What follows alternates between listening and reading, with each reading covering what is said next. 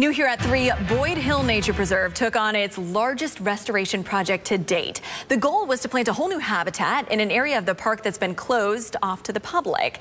ABC Action News reporter Robert Boyd shows us what they're working to save. Well, each one of these little flags represents a new plant. More than 3,000 of them in total, and it's all part of Boyd Hill Nature Preserve's mission to restore the gopher tortoise habitat. They love a nice sunny hot day, and you'll just see them out and about. Riding around Boyd Hill Nature Preserve, Ranger Brian Skank loves keeping a tally of how many gopher tortoises he can spot.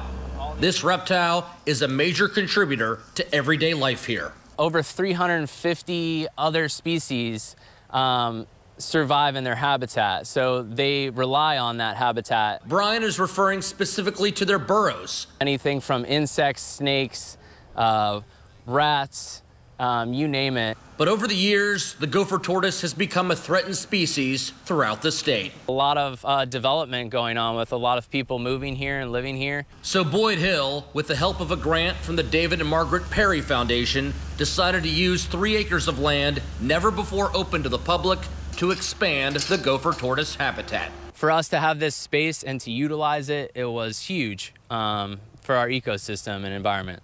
Brian is constantly checking on the progress of the 3,000 new plants. It's looking really good right now, which we're very happy about. It's going to take about a year for these seeds to grow into a field of grasses and wildflowers, which is also about how long it may take for Brian's friends to move their shells across the park into their new home. They have an internal GPS system. They know where to go, and they also know what plants they love. And eventually, this habitat will also be open to the public, with hiking trails and even a campsite. This is something that Boyd Hill hasn't done before. This is really, really special and unique. In St. Pete, Robert Boyd, ABC Action News.